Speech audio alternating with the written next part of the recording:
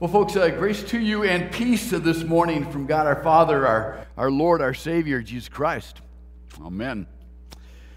Folks, this morning we're going to meet three men who had their lives radically changed by God. Jenny just talked about Jesus 180, and that's what we're going to read about today. We've heard in our Old Testament and the two New Testament texts. We're going to see how God changed and renewed their lives, and we're going to ask God to do the same for us. Because at the heart of our faith, it's not just about status quo. It's not just about going with the crowd and going. It is about transformation. It's about transforming our life. Jesus said, I've come that you might have life, might have it abundantly. It doesn't mean that all things are going to go well for us, but that whatever comes our way, we recognize there's a power within us greater than anything that can come upon us.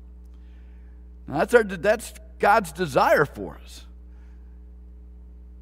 Three men whose encounter with God followed a similar path. And Martin Luther will come along and talk about how this transformation, how this renewal of our lives, our commitment, our relationship with the Lord happens regularly, every day. We die to our baptism every day. So, this Old Testament text, the first of these paths, folks, was a very painful and or profound moment of self-discovery. And we're never too old for this.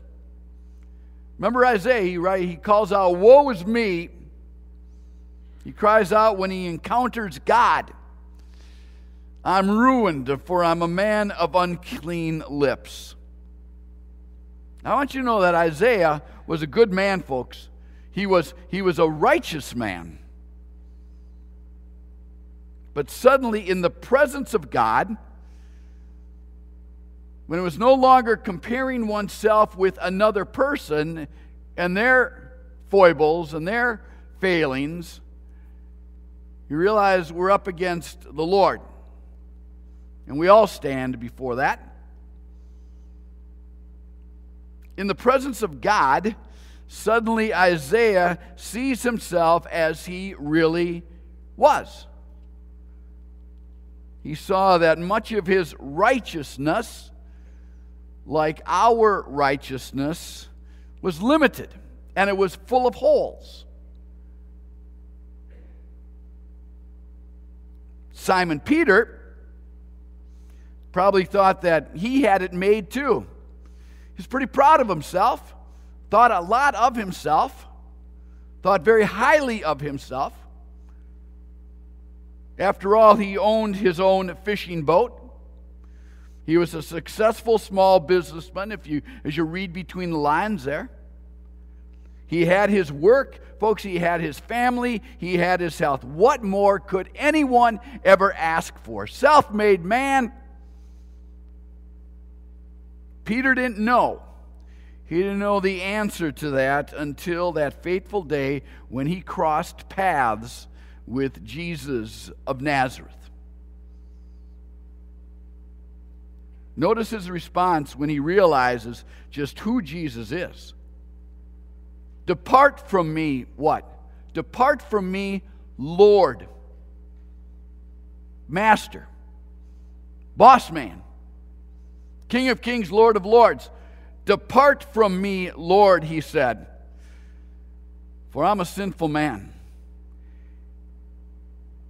There's a humility there, folks. There was a humbleness. It wasn't like, here am I, Lord. You know, you are so lucky, man. I've got it all together. He said, no. He said, depart from me, Lord, for I'm a sinful man.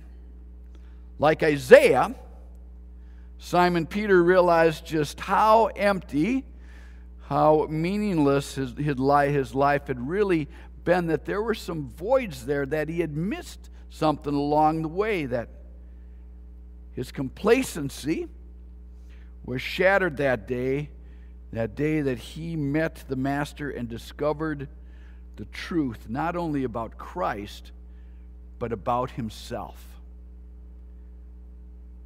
And even within the Christian community, at times, we are guilty of pointing fingers. And we believe it's important that we point out others' issues. But the Christianity 101, folks, is about those three fingers pointing back at ourselves. And that maybe what we need to take more time with at times is looking at how we stand before the Lord instead of thinking what others ought to be doing. That there's a humility about our faith. There's a recognition. There's this self-exposure. As for St. Paul in this text today, he also had a different name before he met the resurrected Christ. He was Saul. Folks, he was the dreaded persecutor of the early Christian. He wanted nothing to do with the Christian church. I mean, what a radical change took place in his life the day that he met the Master, came face to face with him. And suddenly, he was aware of just how misguided, how cruel, how vindictive his previous life had been. And I got to tell you, it's really hard for me, it's hard for us to believe that Saul the persecutor would become Paul, the author of 1 Corinthians chapter 13, the greatest living document in literature on the subject of love. Love is patient, love is kind. It does not demand its own way, and la-di-da-di-da-di-da. Only Christ could make that change in a person. Jesus, 180, that Jenny was talking about. And what does Paul then say about himself? For I am the least of the apostles and don't even deserve to be called an apostle. I mean, he could have said, look at me, man. He said, I am the least of these. He recognized what God had done in his life. All three of these men, when confronted with divine power and with perfection, with Jesus, saw themselves as they really were, sinners in need of God's grace. And I'll tell you, each of us needs to see ourselves as we really are. Christianity 101 here, folks. We need to do it daily. Rather than pointing there, we've got to look inside. That we need to see ourselves as we really are if we're going to become what God has called us to be. The path of self-discovery is going to lead us to seeing our sinfulness. Okay? And I'll tell you, that is an important step. And at times, we in the Christian community, we don't do that very well. As Jesus said, before you try to pluck out, that speck in another person's eyes, take that log off yours. And that to me is always that's a good lesson. That's something I want to remember, and we all want to remember. But the second path is the experience of divine grace, folks. Isaiah cries out, "Woe is me, I'm ruined, for I am a man of unclean lips." And then a seraphim touches Isaiah's lips with a live coal. And what does he say? He says, "See, this has touched your lips. Your guilt is taken away, and your sin atoned for." Peter acknowledges his own guilt. And immediately Jesus tells him, "Peter, don't be afraid. Don't be afraid. I'm going to make you fishers of men. I got a plan for you. We're going to move together here forward. We're not looking back. We're looking forward." That's forgiveness. And St. Paul writes, by the grace of God, I am what I am. Just that sense of recognition that all that he has, all that he is a gift from God. That is a eureka moment, and it's something that happens regularly. So let me ask you a very important question, each of you.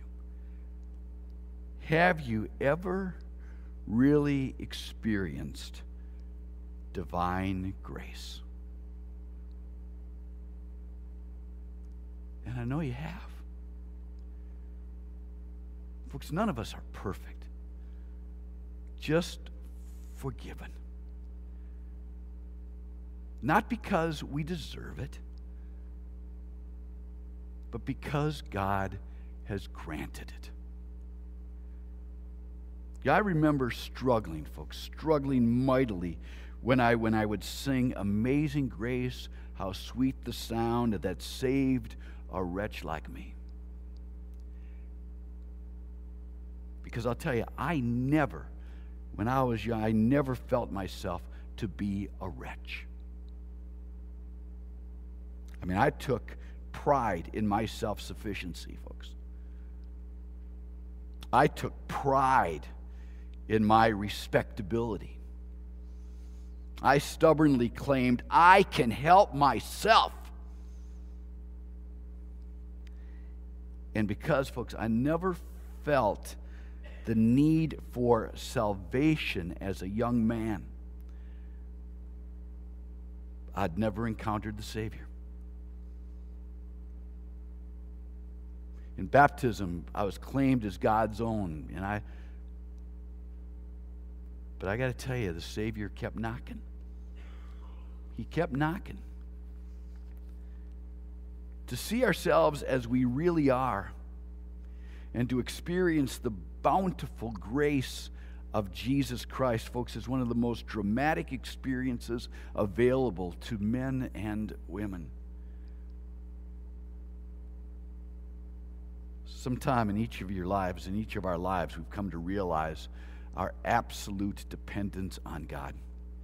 And I know you have. I know I have. Our absolute dependence upon God, and we experience God's power to make us into a new creation, which Jenny's talking about. This is the lesson, unbeknownst to the two of us in planning this stuff. That's the lesson that our kids are going to be taught this summer at camp, in which we talk about regularly in confirmation and in Sunday school. Because when we realize that, when we become a new creation, in that we know the joy of our salvation. Our faith, folks, your faith in a God who so loved you that he gave his life for you, is meant to bring a joy to our lives. It doesn't bring a happiness and a giddiness all the time, because life is hard, but there's a joy because we know we're not alone. Christianity 101.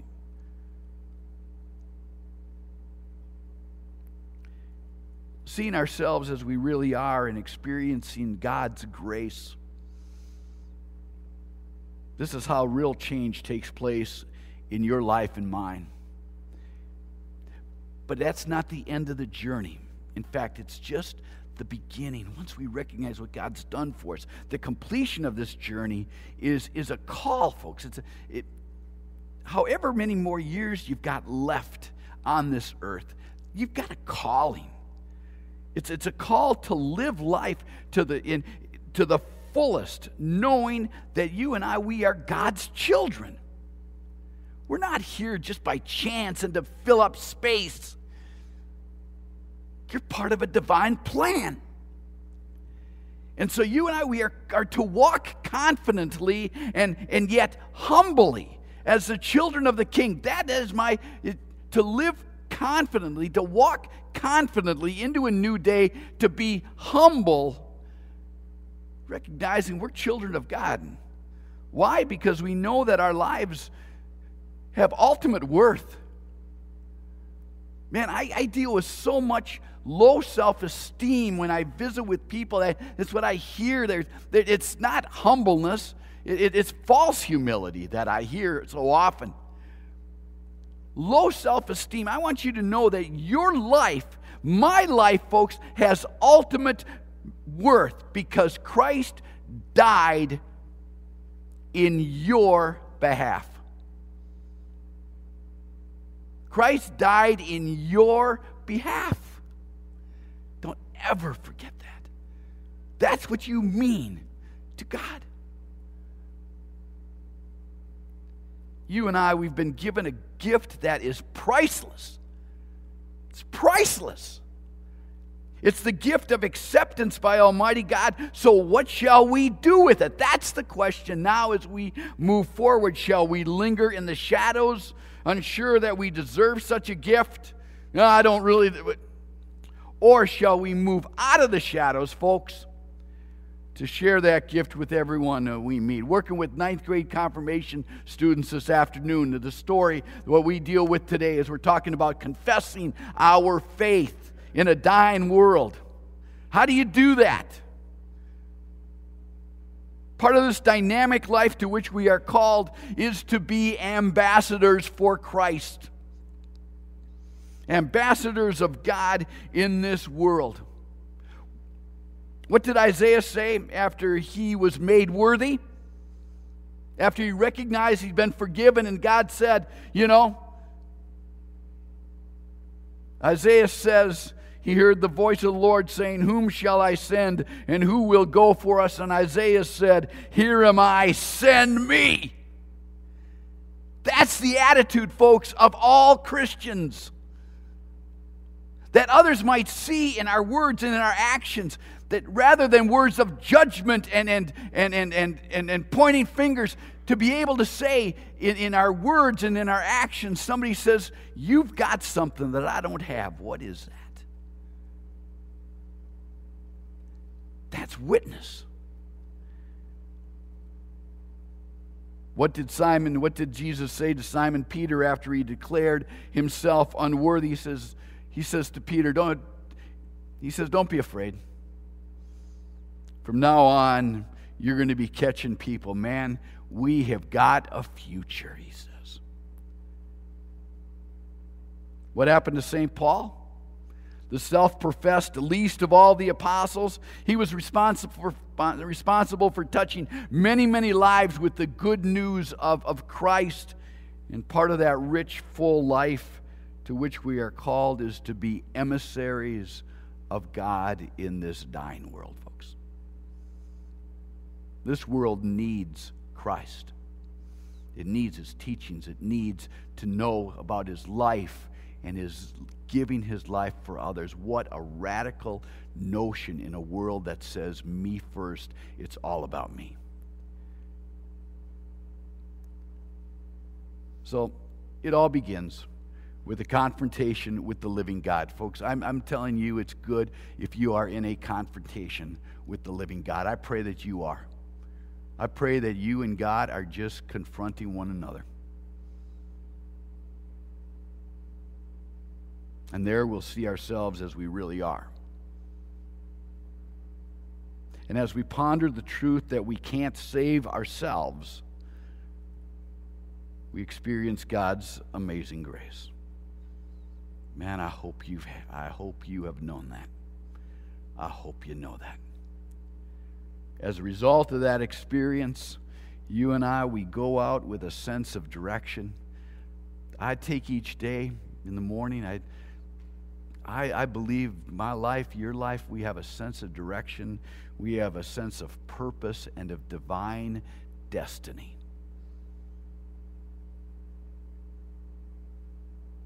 Christ called us to be his emissaries in a dying world. Friends, go make a difference. Amen.